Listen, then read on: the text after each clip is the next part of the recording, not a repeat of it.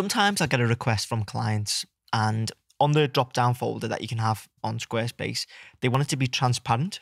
So they don't want it to be a block of color. They don't want it to be have any opacity changes. They literally just want it to be transparent.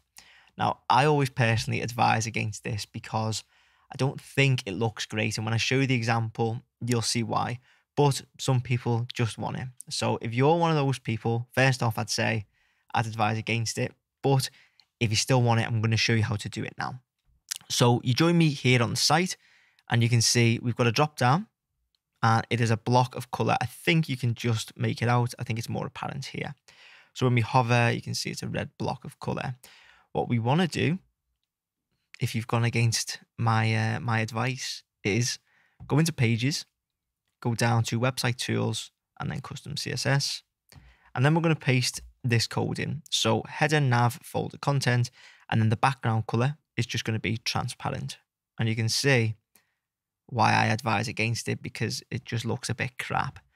But you do have it transparent, so no matter what the color is on whatever page, it's always going to be transparent. For instance, if I was to go into blog, and we've now got a blue background, we hover over, you can see it's literally just transparent. Nice and easy. If you did want to make it a block color, you could just stick in something like black. That would change it. But then you'd have to change the color of the nav items. Obviously, you could do blue. You could do a hex code. So I don't know, FFF. Or you could do an RGB or whatever it is that you want. But regardless, that is how you do transparent. Let's just quickly do that.